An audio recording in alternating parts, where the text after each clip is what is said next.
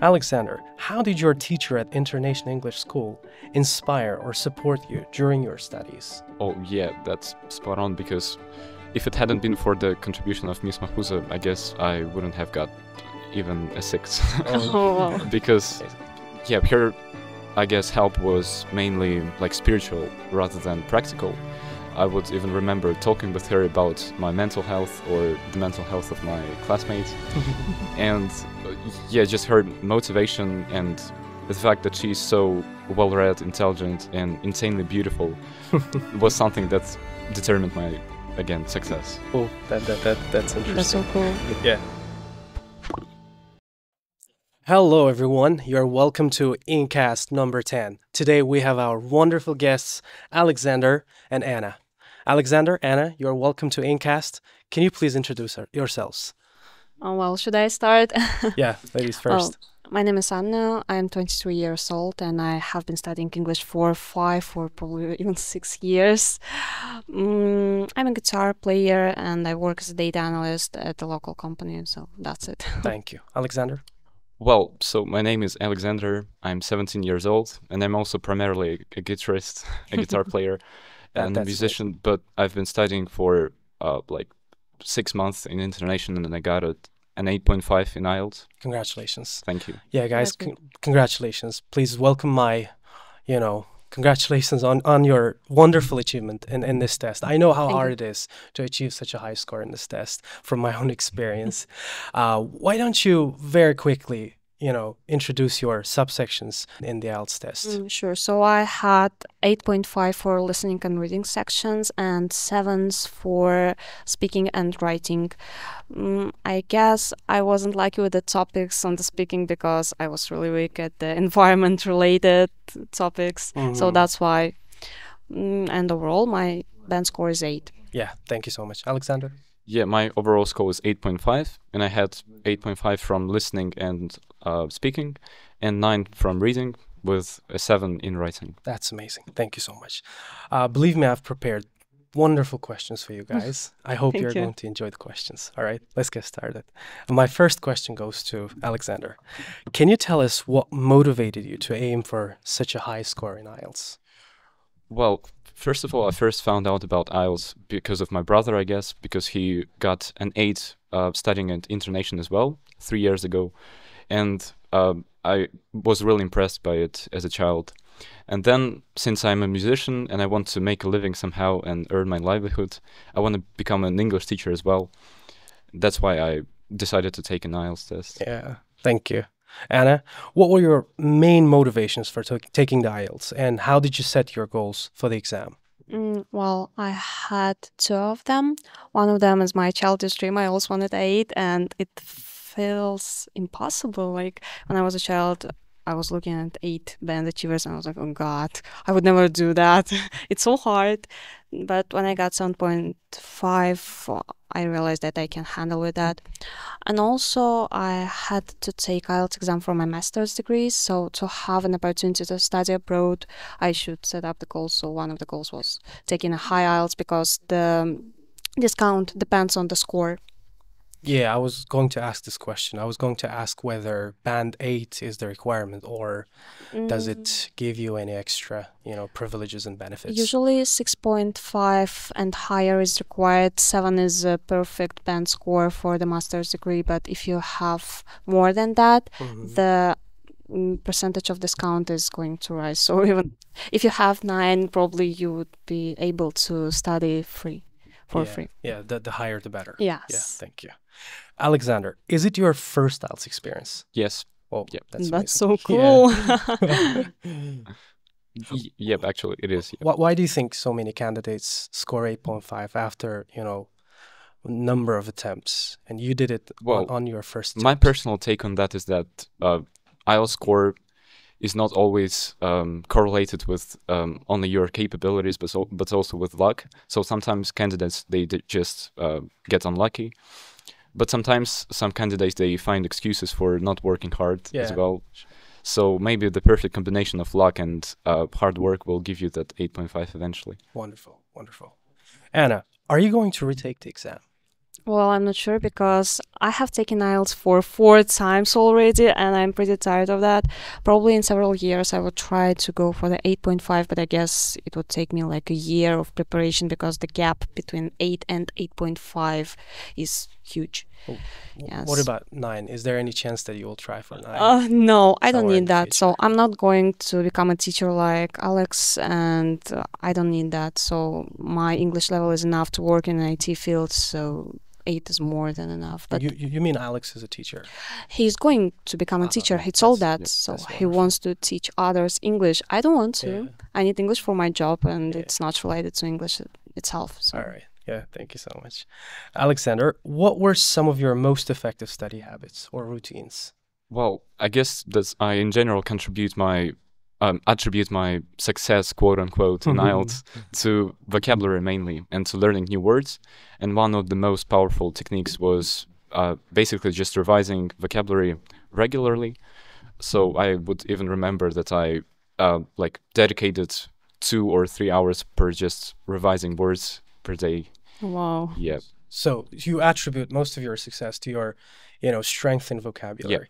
And students always ask, like, should we memorize new words or should we understand them? What's your take on this? Well, if you understand the usage of the word, you will necessarily, even if you don't want to, you will memorize it. Yeah. Because you see, if you really delve into the intricacies of the usage of a particular word, you eventually will use it. Yeah, Yep. sure. Thank you. Anna, can you share some of your favorite study techniques that helped you prepare for the IELTS test? I'm not sure if you have heard of that. I use Pomodoro technique. It's when you stay focused for 25 minutes without any breaks and then you have a break for 5 minutes. It really helps me because sometimes it's really hard to study 1, 2 and more hours without any break. And also I would say that my main advice for the students would be focus on your weak skills because it's easier to do what you already capable of doing. So just I'm good at listening, and every time I start practice test I want to do only listening because I like that. It's easy for me, it's nice, but when it goes to writing I'm like, oh no, I don't want to open that question. Yeah. So it's always better to focus on your weaknesses and improve your strengths a little bit. Yeah, I learned really interesting thing from your answer. What you're saying is start your day with the part of IELTS you are most confident with, because this is going to make you happy. Yes. This is going to make you motivated. Like Yeah. if I Yes, understood confident. correctly. Yeah. Yes. Okay, guys, like we've learned a lot from you. Now let's move on to talk about how International School helped you to achieve such a wonderful scores. Alexander, how did your teacher at International English School inspire or support you during your studies? Oh, yeah, that's spot on, because if it hadn't been for the contribution of Miss Mahfuza, I guess I wouldn't have got even a 6. Oh, wow. Because, Amazing. yeah, her, I guess, help was mainly like spiritual rather than practical. I would even remember talking with her about my mental health or the mental health of my classmates. And yeah, just her motivation and the fact that she's so well-read, intelligent, and insanely beautiful was something that determined my, again, success. That's interesting. That's so cool. Yeah. Anna, in what ways did your teacher help you stay motivated and focused on your IELTS preparation? I would say that it's in the same way with the Alex, so it's more like motivational. My teacher always supported me, like, you already have 7.5, so you just need to focus on some minor things to improve a little bit your grammar, your, I don't know, pronunciation and all the stuff, but don't worry, you are already good even if you have again 7.5, everything is fine. And he also gave me some advanced exercises, so apart from our main homework he suggested me several books on writing and also some exercise that I wouldn't find on the internet, so extra homeworks and also motivation from his side was really helpful. Yeah, we can see that the role of your teachers were, Yes. you know, He's really wonderful. good. Now let's talk about what resources you worked with. Alexander, what resources, for example, books, websites, and apps, did you find most helpful? Well, firstly, I can say with certainty that I'm not a fan of textbooks, and I've always relied only on YouTube and on listening to my favorite podcasts or lecturers. So I'm a big fan of Jordan Peterson or the YouTube channel called School of Life.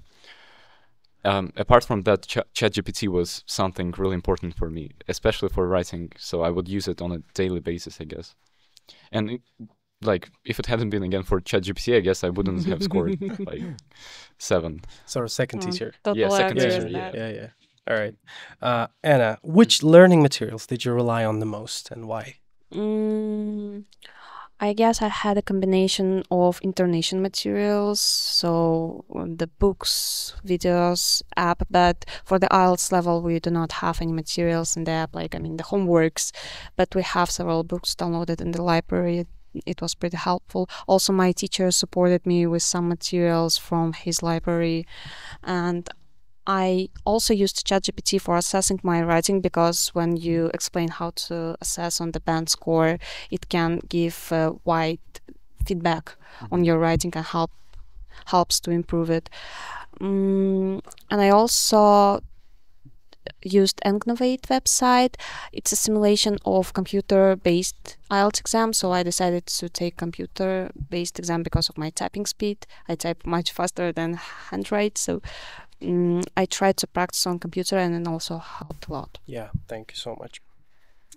Can you describe a memorable classroom activity or lesson that had a big impact on your learning, Alexander? Oh, I guess that each and every second that I spent with Miss Mahfouza was memorable for me. Again, because of her personality in general, I guess. But the most memorable day for me was certainly the New Year's party that we threw with her, because I sang some songs and we would just have a really memorable party. But in general, the fact that we just talked with her a lot helped me, as I said, with mental health and with putting my self-doubt on mute. Yeah, thank you. What was one of your favorite classroom activities, and how did it help you prepare for the test, Anna? I would choose 2 of them. Speaking mock exams and also completing sentences for the writing essays. I guess the common thing between them is that I really liked to communicate with the students and give them feedback and listen for their feedback. And sometimes when you try to explain to someone your opinion or their mistakes, you can come up with some thoughts about your own skills, oh, I've never thought about this in that way, oh, this is my weak side, I cannot explain why he's wrong, for example. So it's kind of interesting. It was interesting to discuss different topics. Our teacher always prepared interesting topics for discussion for the speaking with my classmates. I really liked it and enjoyed it. Thank you. All right, now guys, if you don't mind, I have a little grammar task for you. I want you to show how good you are at grammar, right? Okay. Potentially. Yeah, potentially. So if you're ready, you'll ring the bell, right? And then give your answers. Please complete this sentence correctly. If I, in brackets, have more time, I, in brackets, practice speaking skills even more. If I had more time, I would have practiced my speaking skills even more. All right, thank you. Same answer. The same, all right. Can you explain why you used had and would have practiced? Yeah, Alexander? It's third conditional, what's called. That's pretty much it. Yeah, you have to browse through the internet to find out what third conditional is. Yeah. Do you think that grammar is important in achieving success in IELTS? For my money, it is quite important, but in general, you can find some ways to give a precise answer even without, let's say, leveraging really high-level structures, I guess. All right. Anna, what's your opinion on this? Well, I would say it's an important part of your score, but not the main one. So it's better to speak with mistakes than not to speak at all. It's just it's a helper, it's a booster for your band score, but not the main part. Yeah, I was asking this question because some students think you don't need like English grammar if you're preparing for IELTS. No, you need that, but you shouldn't focus only on that. There are more aspects like vocabulary, coherence, cohesion, and also your fluency. So you should focus on every field. Yeah. All right. As Anna said at the beginning of our like InCast, like you're not gonna love IELTS as a whole. There are some parts which can be challenging for you, which can be, pain in the neck sometimes, right? Okay.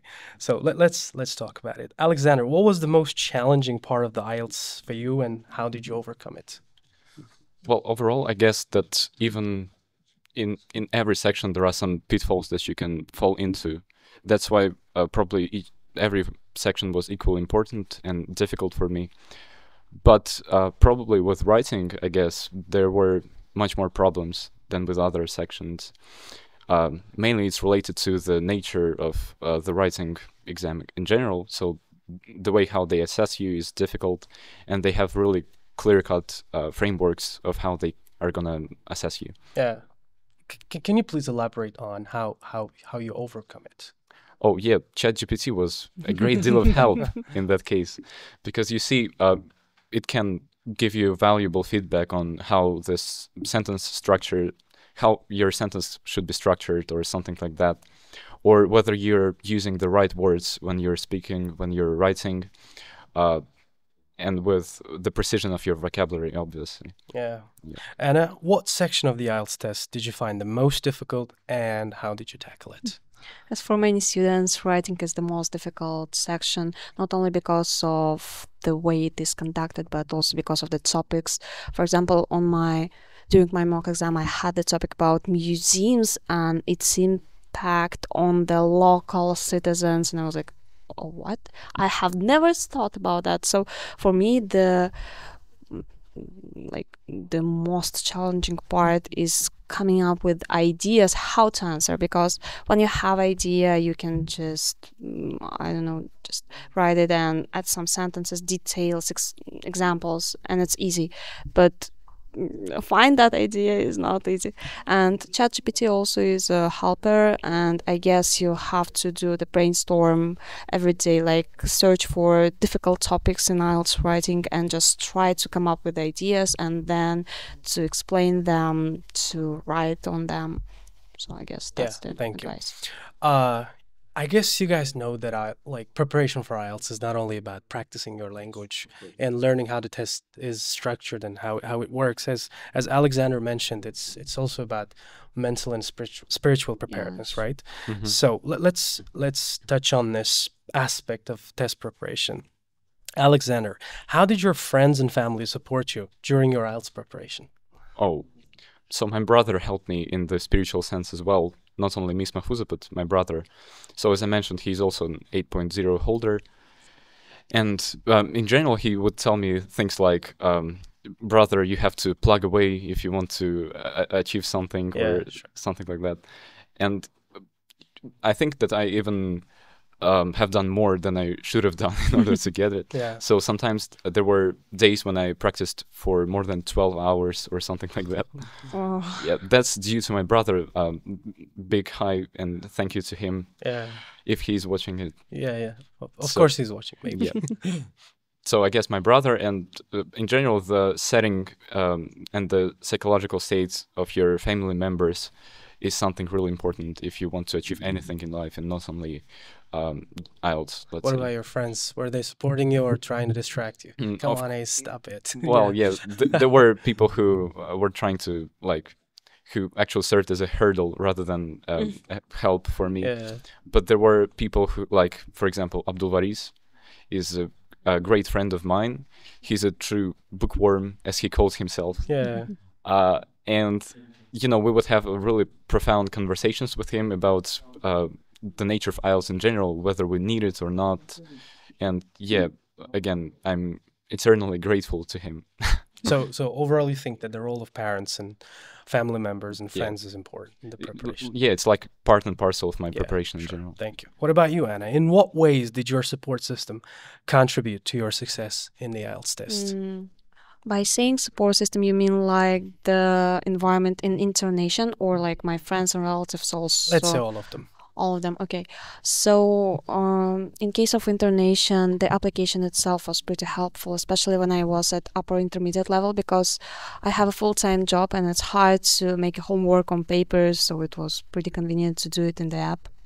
And also our academic support conducted mock IELTS every Sunday. It was her holiday, but she tried to motivate us and practice with us. I really appreciated that. Also, different events, ability to take the mock exam inside the internation helped me, because I've tried it and we had a conversation there. What else? Regarding the friends and family, at first my family didn't understand, like, why do you need that? Yeah. Like, you already have 7.5, why do you need get more? And I was like, it's my dream. I want to get 8 because it was impossible for me in the childhood, so I just need to get that. Yeah. Yeah, so, and my friends are like, I guess, sometimes when you are in the preparation, you just need some help with the household, for example, with the food, some basic things, because you just don't have time for everything except for your study and, I don't know, job in my case. So they just ordered me some food. It was pretty cool. Yeah, that was the Yes. biggest help, right? Yes. Are you ready for another challenge? Okay. We're not. Let's We're go. not, but Yeah, let's try. what can we do? So, correct this sentence if necessary. Neither of us were sure about the exact format of the speaking test at first. Well, oh, All okay, it's right. working. So neither of us was sure, but I guess we can't say where. It depends. It's not a mistake, but it's better to say neither of us was sure about something. All right. Yeah, of thank you. course. I guess in spoken English we can say were, Yes. but in formal one it would be was. Yeah, thank you. But what would you say if you guys gave the wrong answer? You missed the point. You were too much focused on grammar. Look at the sentence. It says, neither of us were sure about the exact format of the speaking test at first. I think that you were sure. That's why you scored very high. You got the point. Yeah. Thank you so much. All right, guys. I believe that international, we have thousands of students who, set the bar very high, and they're planning to score high scores in IELTS like you. And I need your advice. I need your guidance for the future candidates of IELTS at internation and in our country. Alexander, what advice would you give to future students aiming for a high score at internation English school? Well, my main piece of advice that I can give is probably be self-disciplined, because, in this era that we live in, it's really important for us to not to turn a blind eye to the way how we live our life in general. So sometimes you have to sacrifice small things for in the case you are aiming for something higher, for example, like a great IELTS score or something like that. And when you're achieving something, don't be complacent with your results. Keep moving forward, and don't really beat yourself up in the case of failures, because they are just basically stepping stones, or like things that you need to overcome in order to get to that level. Yeah, thank you. Anna, that's cool. what tips would you share with others preparing for the IELTS to help them achieve their best score? Well, I would say that consistency is the key. It's better to study like for 1 hour, but every day, than 12 hours in a weekend, because that's really hard for our brain, for our mental health. And also, even though you are preparing, don't forget about your friends, about your family. And I guess internation has a perfect balance in this case, because the lessons are with the interactions, with the games, and you can have breaks during the lessons, speaking out with your classmates. It's really cool. It helped me also a lot. And also, don't be afraid of making mistakes. It's always better to make a mistake and learn from it than being afraid of making it and not learning at all. So I guess that's all right. Thank you so much, guys, for your valuable advice. Thank you for being with us. Thank you for your time. I wish you success and even better achievements in your future plans. Thank you. Thank you so much. Thank you, everybody. If you want to learn from the experts, the high achievers. Stay with us, stay tuned in the following InCast episodes. Thank you so much.